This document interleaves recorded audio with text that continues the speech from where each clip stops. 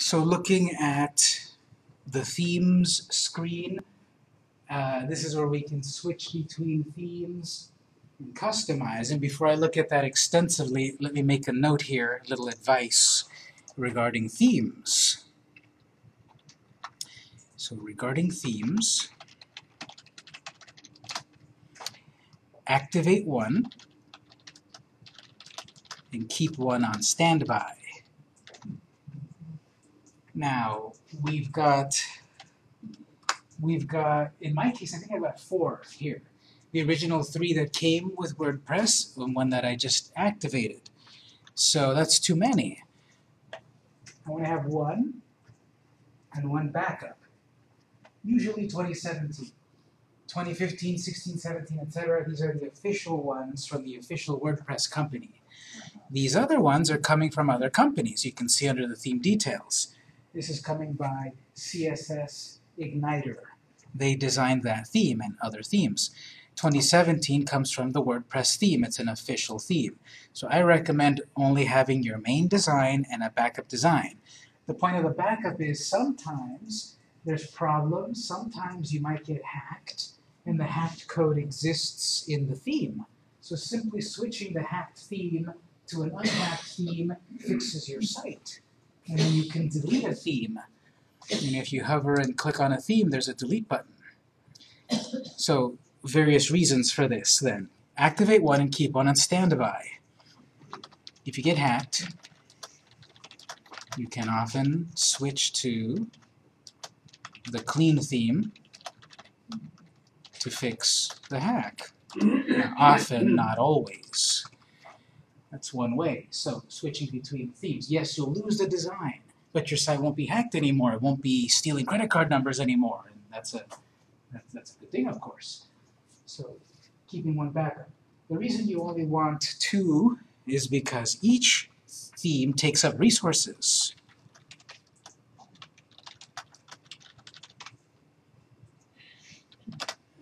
Later on, we'll have a discussion about updates. Just like my phone gets updates every once in a while, it says click here to get new features. Your iPhone every once in a while updates and tells you, your Samsung, etc. All our phones tell us that. My Windows computer every once in a while has to restart because of updates. My Mac has to get updates. All software computers get updates. WordPress is software as well, and it requires updates. Actually, at the moment, this is saying there's 1 update waiting. Question? How will you know when you get hacked on your thing? It might be visual. I might see that like something's weird, that suddenly ads of some other company are appearing. Maybe the site is very slow. Maybe it's behaving odd. So it's not very obvious?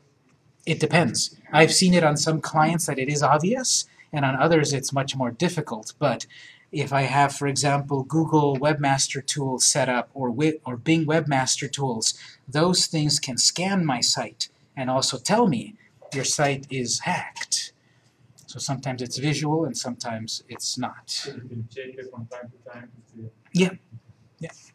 Google and Bing can help you with that. So regarding resources, these take up space on the server. Right now I'm using WAMP, which is on the hard drive of this computer. But if I were uploading it to something real like HostGator, I'm going to buy 1 gigabyte of space. And if I have 7 themes that are not doing anything, they're doing something. They're taking up space on the server.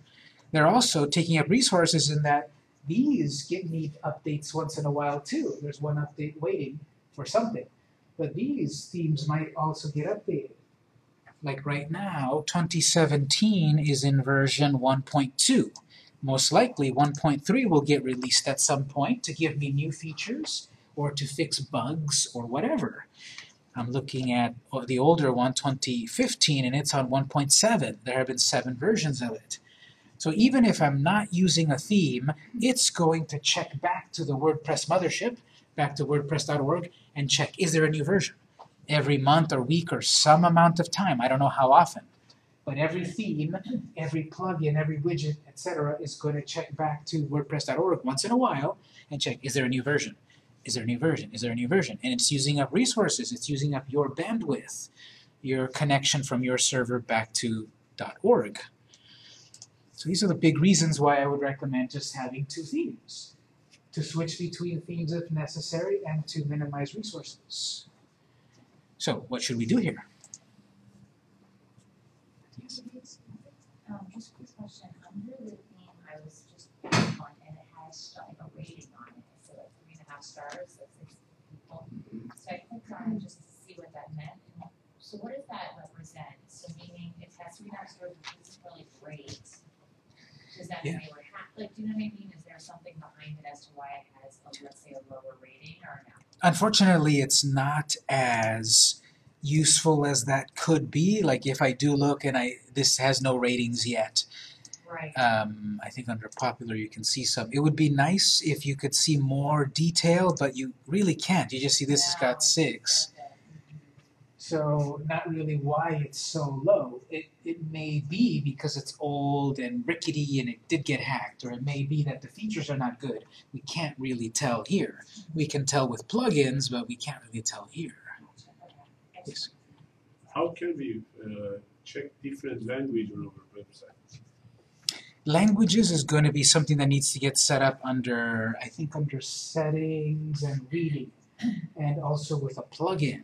We can have a multilingual plugin. So we can put our website in 2 or 3 languages? Yeah, with a multilingual plugin. Go to plugins. Yes, we haven't talked about plugins yet, but it's going to be under plugins. In our case here, okay, we want to delete some themes. We don't need some of these. So click on 2015 to view the details, and then we see right here, delete. So let's delete some themes that we don't need. I'll keep the Brittany theme, let's say, if you chose that one, and then also the 2017 theme. This is going to tell you you're about to delete it, and if you had customization, you're going to lose that. Well, I haven't customized 2015, it doesn't matter, I'm not going to use it. And then also 2016.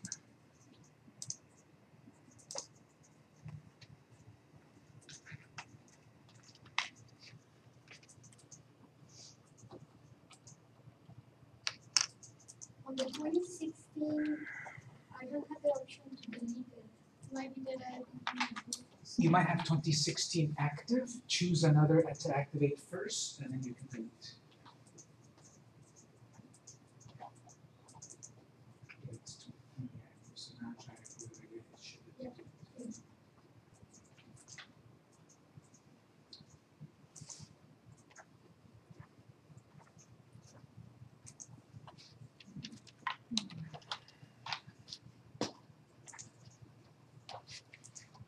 Alright, so let's do this for a moment to give you practice. Go to Add New and add a theme or so, and then customize. You explore a theme. You can stick with 2017 if you want, but customize. Any theme that you like, click Customize, and then explore some of these things. They're different for everyone, so I can't say, okay, now click on this, this, and that. You check it out for a moment. You can also look at here. How does the design look on a desktop computer or laptop? How does the design look on a tablet? And how does the design look on a phone? So it's going to look like that. Tall and thin, very simple. You can preview it in different devices. Just browse that a moment. Some of these might not make sense. That's okay. Just browse them a moment.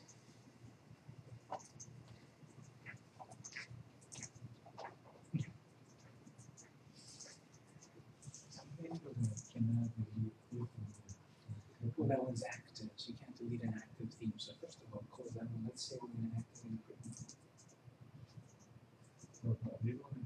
Yeah, but that's not website. Go ahead and activate it.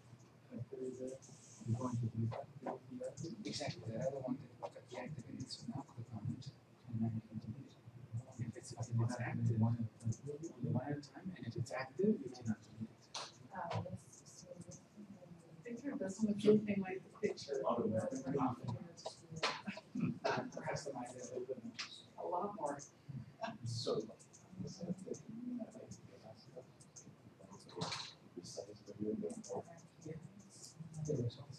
Yeah, a few years ago, almost every WordPress started to get responsive. And people that don't make responsive themes anymore no one likes it. So. Exactly.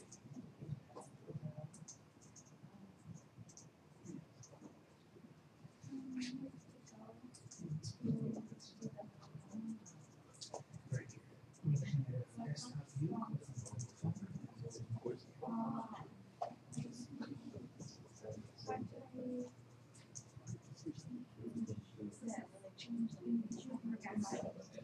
Well, I looked at the tab. Let's go back to actual. I'm looking at this particular thing, so it would depend on what theme.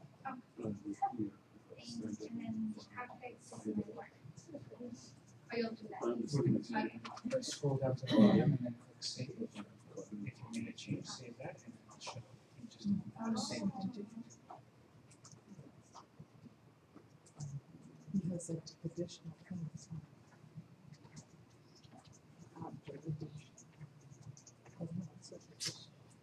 Oh, no.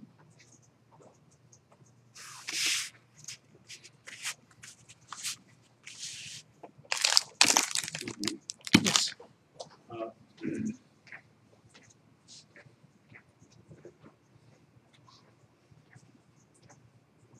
We haven't here cited and defined the header options. It's different. You have the 2017 theme, and I have the Britain theme. So depending on the theme, you have different options. But you're on the Victor's Bakery. Yeah, but that's not the theme. That's the name of So the I site. changed it to something else. Yeah, For let's, example, this. well, let's see here. Can you see that? So you can see the same one that I had. Let's just go back to it. So, you can decide we can search here. Let's search. No, it's called Britain. Just activate that one, and that's the one that I have at the moment. Install or Install first, and then activate. Activate, and then it's activated. Customize. I have the same option that mine has. yeah, but it's okay with the Which is the difference. That's good and bad, because if mine has a design and it's different than yours, it's different. But it's good that each one has their own features, For because then example, it can be more for difficult. Victor's Bakery, you want to change the header option. Well, possibly, let's see here, if we go to header options. Oh, right, so here you can change it to something else instead of just. That's. You can click OK. So go back to Custom custom. have time to see my website.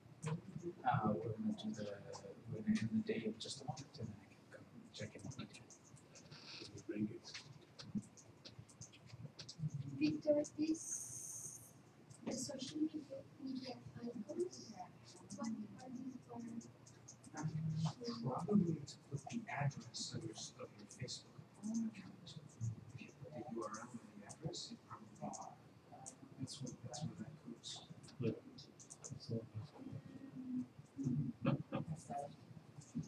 Right. If you want people to be able to create an account on your page, Oh, then like, sign up. yes.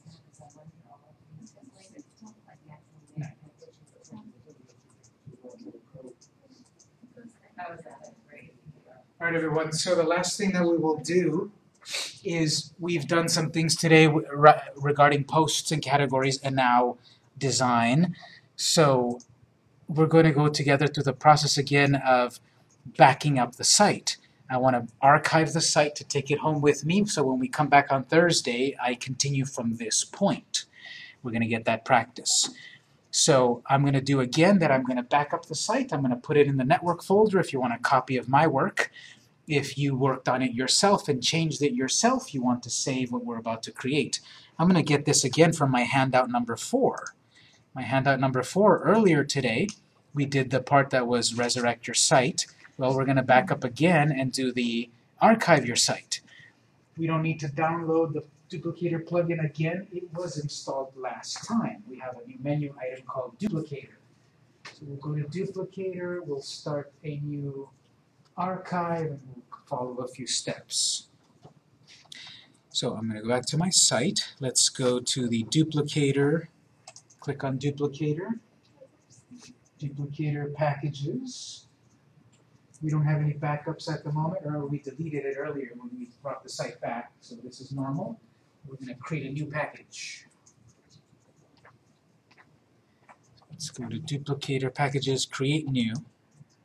One thing that we skipped last time is we can add notes. If you notice a little note button on the right side, we can give ourselves a note here. No one sees this except ourselves. When we resurrect the site, we'll have multiple copies of a site, perhaps, multiple backups. So if we give ourselves a note, we can tell ourselves what's in the site archive. The reason I like to use this is to give myself notes about what I've done on the site and maybe what's pending. So the date is there. I guess it's still 1 day ahead or something. So you can change that if you want, but it doesn't matter if you change this number. This is just a backup at the moment. And I'm going to write added categories and tags, changed the theme, pending will be adding plugins. This is optional, but you can add notes to your archive. These other options, you can ignore them. The defaults are just fine. You can change that name if you want, but I like to leave it alone because it has the date. So I have a copy from last week on the 4th, and I have a copy from today. So they're going to be in that order, numeric order. Notes. Let's click Next.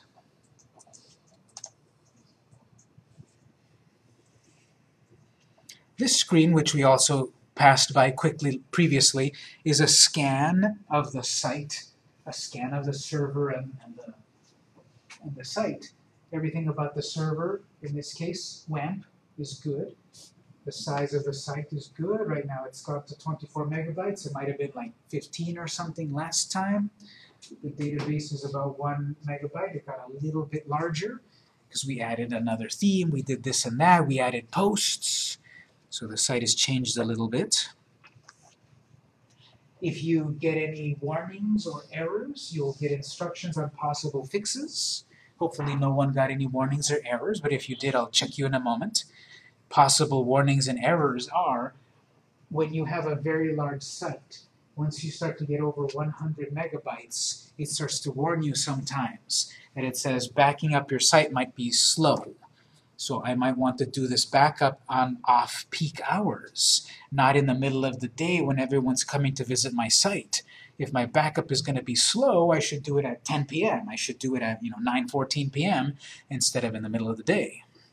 But the size of the file really is connected to how it's going to perform during the day, or it's just for the upload?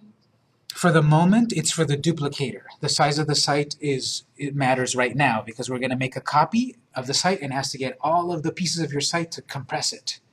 So it matters most right now.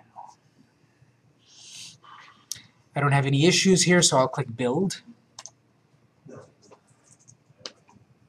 This is keep this window open during the build process. This may take several seconds. It took a whole 5 seconds for me. It may take more or less for you. Usually it's going to be slower on a real server because it's on the internet. And as I add more pictures and text and all of that to the site, it'll probably slow it down also. So according to my handout, I get an installer file. This is another instructions to bring the site back. And I get a new archive with a new date and unique identifier gibberish. So this is a new copy of the site. I'm going to click the installer to download. Either it'll just download right away or it'll ask you. You do want to say save. Then I'm going to click the archive that will also download. These downloaded to the desktop. To find it easiest, you can click on the little folder to take you directly to the desktop.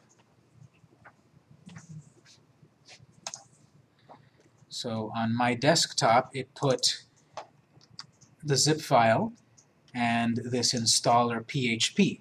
Again, you don't want to double-click this. It has nothing you want to look at. You don't want to unzip this. The installer will unzip it, like it did for us earlier today. So those are the two files I need. I like to, and I have it on my handout, I like to create a folder with today's date and put both of these into the folder, and that's my backup. That's what I'll put onto my flash drive to take with me. And that's what I'm going to put at the end of the day every time, my copy of my site, 0509.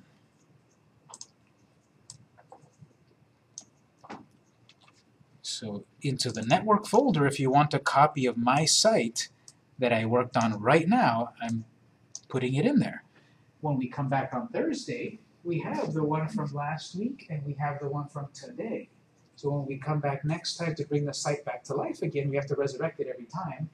Eventually we're going to set the database, and we're going to go to localhost / 2017-0509 /installer. Today we're under localhost / 2017-504, today's date, or last week's date. When we come back next time, it's going to have today's date. So that is going to change every time. That's why my handout, my handout says something from a year ago. I'm not updating it every time, every time. I don't have to. You logically figure that out. What's the name of the folder in the www folder? Localhost X installer. That's it for the moment. You want to do this backup, you want to copy it to your flash drive. If you need a little help to finish this final step, call me over. I'll be with you one moment.